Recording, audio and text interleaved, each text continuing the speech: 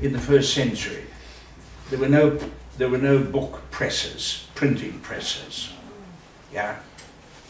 If there was such a thing as an apostolic letter sent to a group of believers, that was treasured, read out, passed to others. Read it. Yeah? And someone who could read it out to those who had no hard copy. Yeah? And who had to pick it up from hearing it. And blessed are those, says John, who read and respect what I'm writing about this vision. I'm writing it under instruction from the Lord, so that his people should heed the things that are. There's a difference between hearing and heeding. Yeah? You can hear anything you like. Do you take note of and do you obey what you hear? It's heeding that God wants from his church. And he says the time of these things happening that are being disclosed in this vision is about to start happening. So here's the message to the 7 churches. And the Lord has singled out, as we're going to see in chapters 2 and 3, these 7 churches that have been planted during the first century in Asia by Paul the Apostle, guided on his missionary journeys. Now look, why are the churches of Asia being particularly singled out for these messages? Yeah? Because of their historical role and responsibility that is yet to be understood by them. They don't know that in 200 years they're going to be the churches evangelizing the Eastern Roman Empire. Yeah? The Eastern Empire is shifting into a capital in Turkey. Yeah? Constantinopolis, Polis, the city of Constantine, the first Caesar who became a professing Christian. Yeah? And these churches are going to be the source from which evangelism will move into the Eastern Roman Empire and spread up through those the countries we now call the Eastern Bloc countries, the countries that became part of the Russian Empire. Yeah? Those countries, evangelism there, through what became known as the Greek Orthodox Church, because the Greek influence was so strong in Eastern Europe. Yeah? That's where Alexander had carried the Greek Empire into Persia, yeah? In the east, further east than Turkey, of course. The influence of the Greeks is so strong in Eastern Europe that the church, based in Constantinople, acquired a Greek flavor, yeah? And became known as the Orthodox Greek Church. Still known as that today. Up in Russia, the Greek Orthodox Church. So they're being singled out because of a future historic development. Yeah? Paul didn't know that when he got led into a missionary journey throughout Asia, the Roman province of Asia. He only knew that he was guided of God to base himself for 2 years in Ephesus, that major city on the coast, the port city of the Asian province, where people from the hinterland, inland, were continually coming to Ephesus in connection with essential trade. around the Mediterranean Sea. The Mediterranean, that sea in the middle of Europe. The Germans call it Das Mittelmeer, that middle sea, yeah, around which Europe and the Middle East and North Africa is built.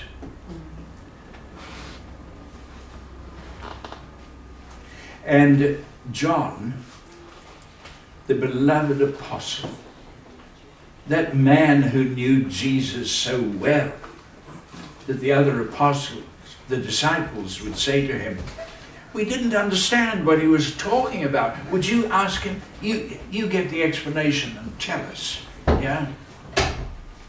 And he's now the beloved apostle of the churches that have for 50 years been planted out around the Mediterranean. Yeah.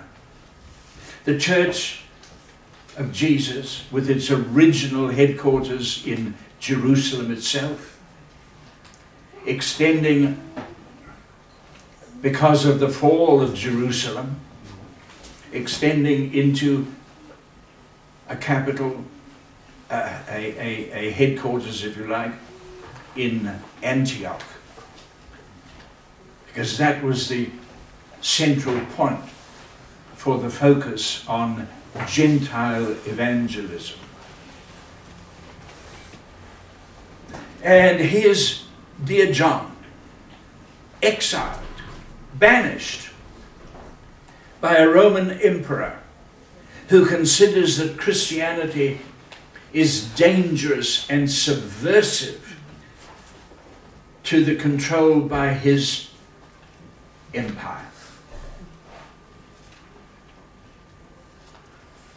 And he's punished John, thinking that he's going to bring the activity of the Christian churches to a halt by banishing the key figure in those early decades of Christianity. Because in the 60s of that first century, just before the siege of Jerusalem and the Holocaust that expelled them from the empire, just before that, the Apostle James had been executed. And because Nero, that insane Caesar, saw that the Jews were quite happy about that, he proceeded to try to execute Peter also. Well, by the end of the decade, Peter had been executed. And so had the great missionary apostle Paul. And this beloved apostle, who when Peter queried Jesus and said, I want you to tell me what you expect of him so as I can keep an eye on him and see that he does what you want. Ah, says Jesus to Peter, Peter, look after yourself, son. Don't be trying to control that man. If I want him to continue doing what I want him to do, even until I come, you leave that up to me. I'll take care of the job. But he's banished, exiled, so that he can't effectively run the churches. But already his letters are circulating. His gospel and his letters, the epistles, are circulating amongst the churches. The spiritual rule of the Lord over his people is continuing. It's not brought to a halt because John is exiled. But there he is on a lonely mountainous island, Patmos, 50 miles off the coast of Turkey or Asia. There's no monastery high up on the crags of Patmos, not until the 11th century, when the Crusaders, in honor of John's exile on Patmos, build a monastery high up on the crags of Patmos.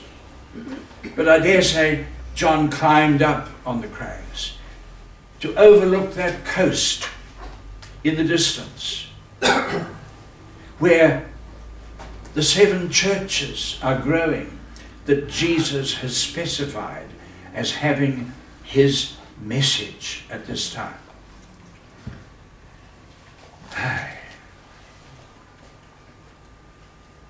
And he's going to tell of a personal vision of Jesus that authenticates the vision that he's being given.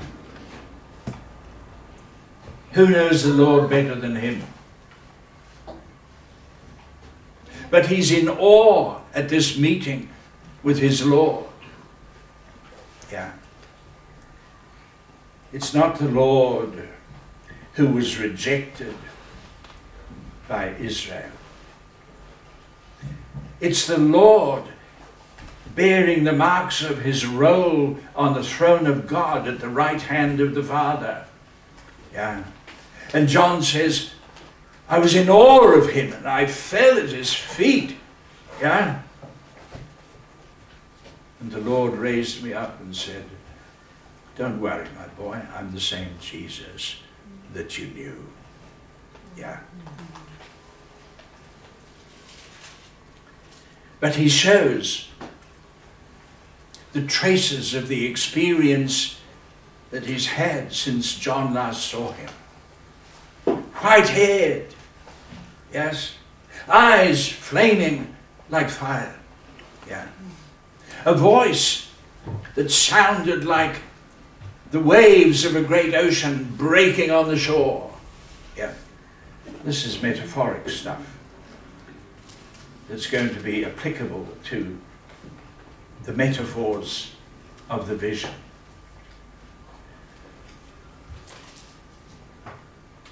And feet,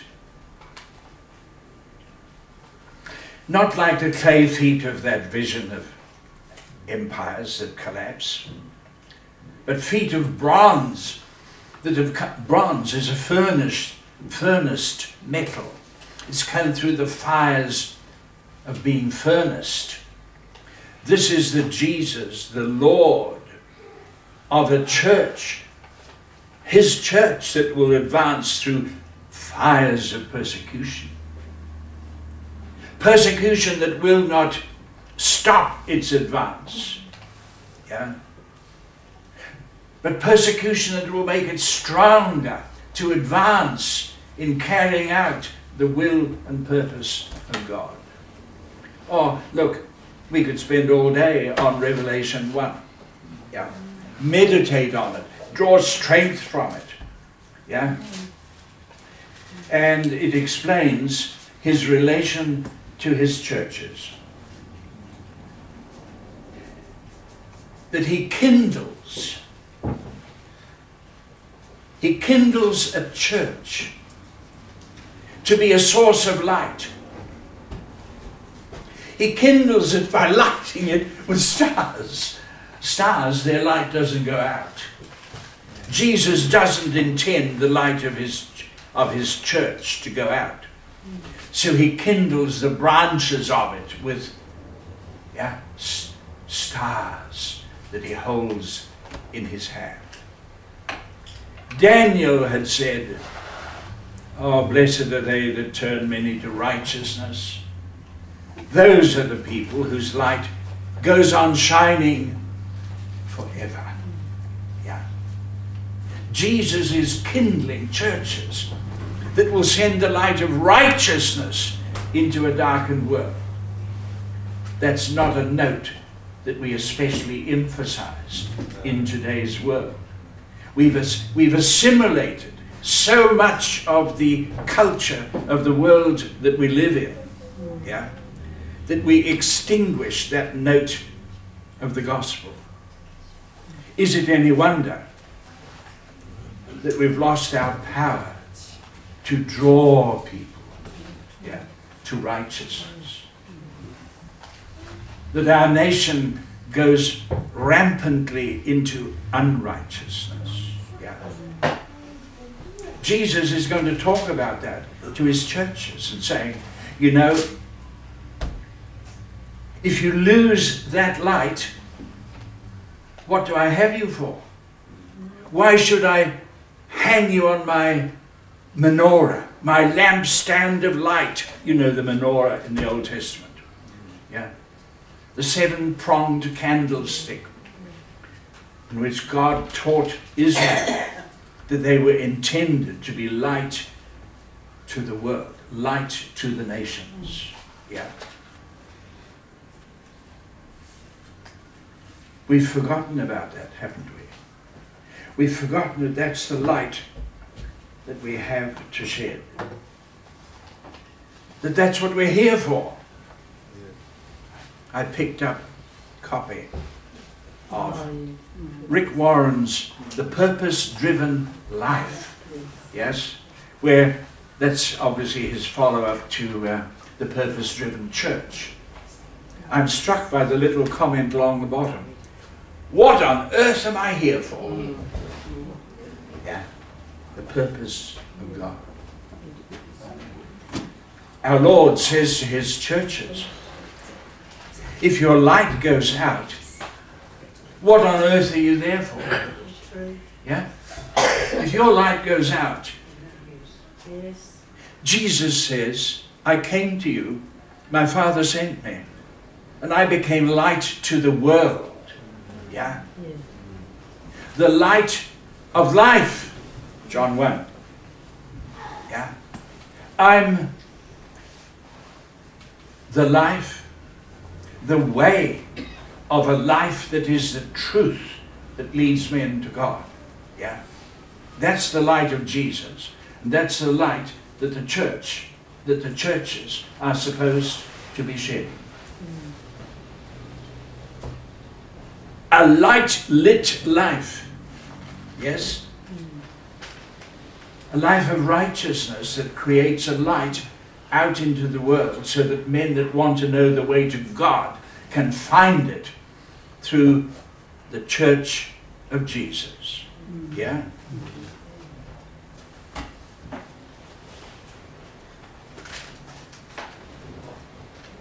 And verse 20. The 7 golden lampstands. Golden.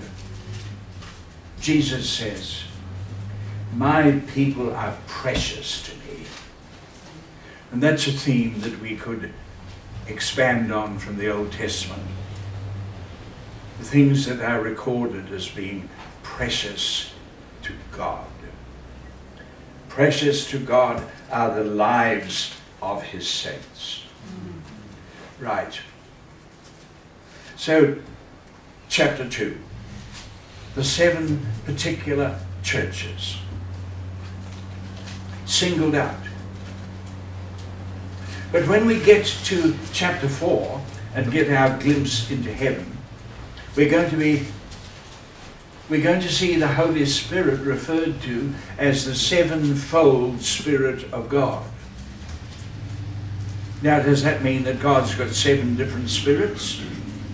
Or does it mean that the Holy Spirit is going to be engaged in a 7-fold visitation to the church over the 2 millennia in order to accomplish what God has in mind to establish in the world through the agency of his churches, of his church, capital C.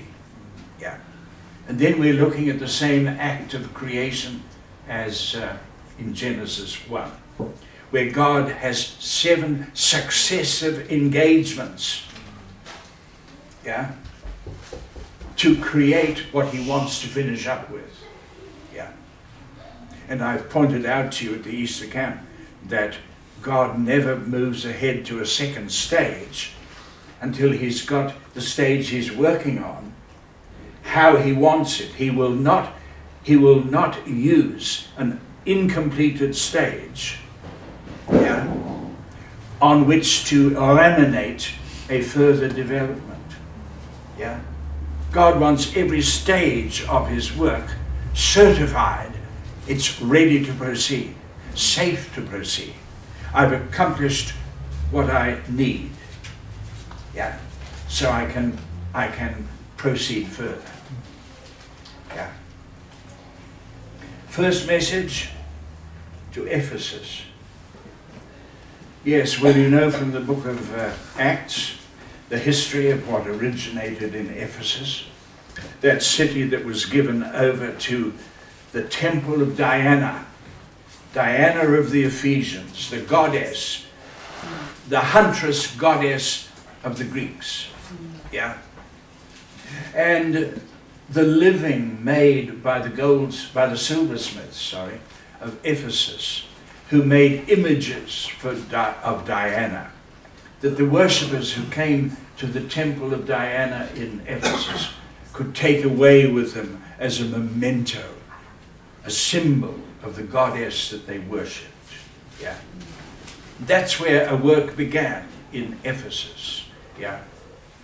Much to the objection of the silversmiths, who saw their profits being whittled away by the conversion of citizens to the God of the Lord Jesus Christ. Okay, but you notice that in these messages, the Lord always begins by commending them for what they're doing right. Yeah. Before he has to call them to account for what is happening wrongly. And you'll notice that as you go through the 7 churches, there are things either invading newly as assimilated evils out of the world that they're transacting with. There are the emergence of new evils, and there's the loss of obediences to former corrections. Yeah? There's going to be a building up of the state of the church, capital C, represented by these churches.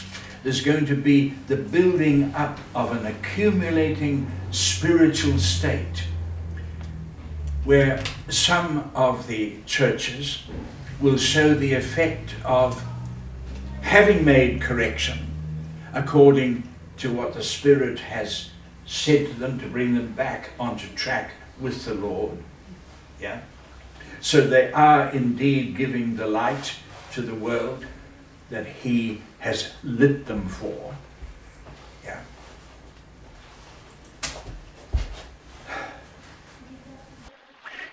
He's talking to Ephesus about this deterioration that sets in over the years, lit with a burst of, Christian activity, true Christian experience, and how gradually that experience is founded on the love to the Lord, the fact that God initiated his relationship with us. God didn't wait for us to love him.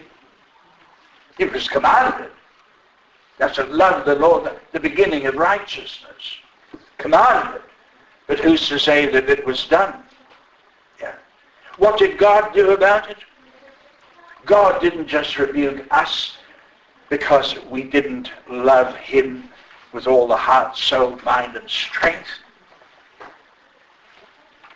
God initiated an approach, and Paul says, so now we love him because he initiated love to us, and we responded to that love. Yeah? But gradually, says the Lord to the Ephesus church, 50 years on, yeah, he says, the thing I've got against you is that first love that's ebbed away. Yeah.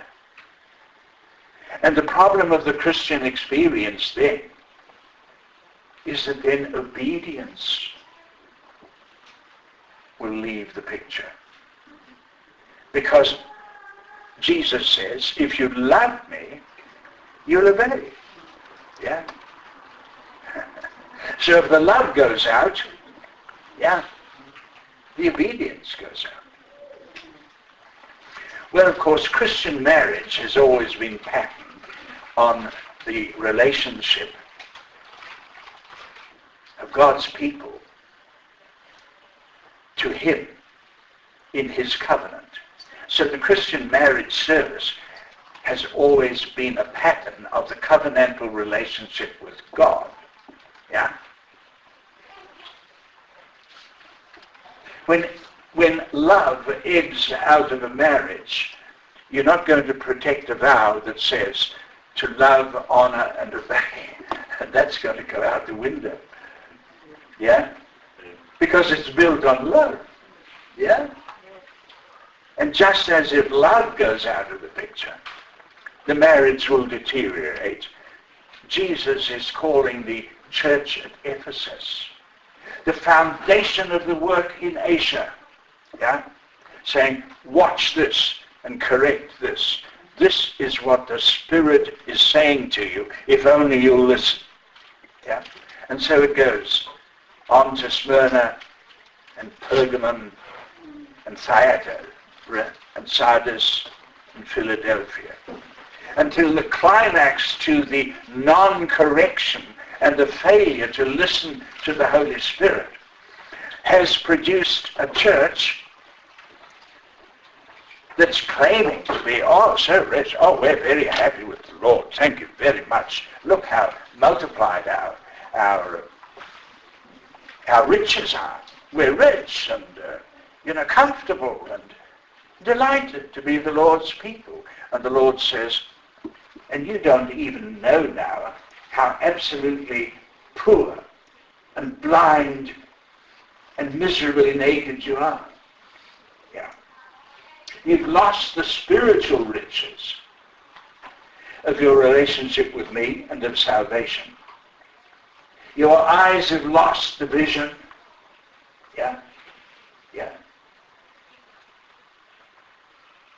And I can't send you out in the world to fulfill the role for which I've appointed you. Yeah? Robe and role. Two associations in Scripture. The robe you wear is connected with the role that you have. Yeah.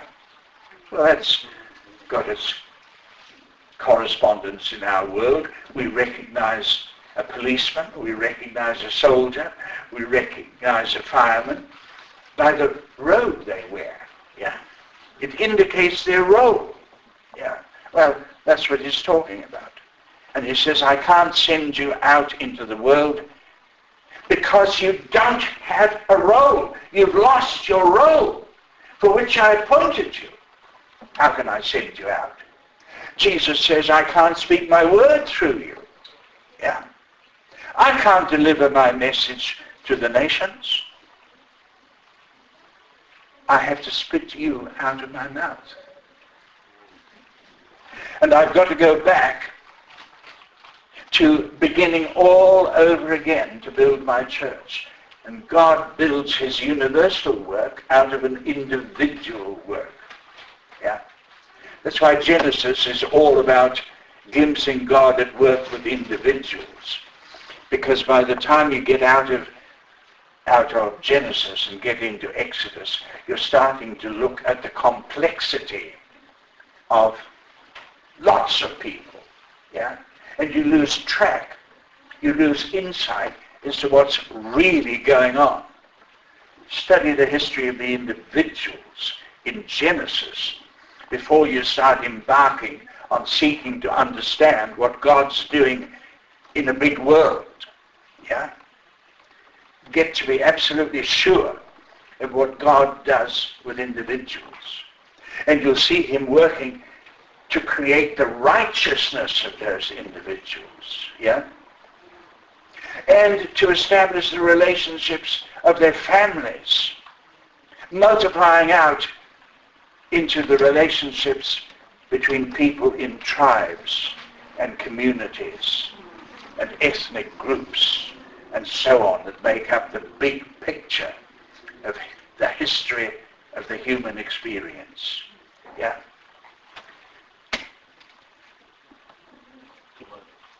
It's all over? Oh, thank you, John. Yes, look at that. Well, what it does mean is you're going to get some lunch. So I guess that's pretty good, isn't it? Yes.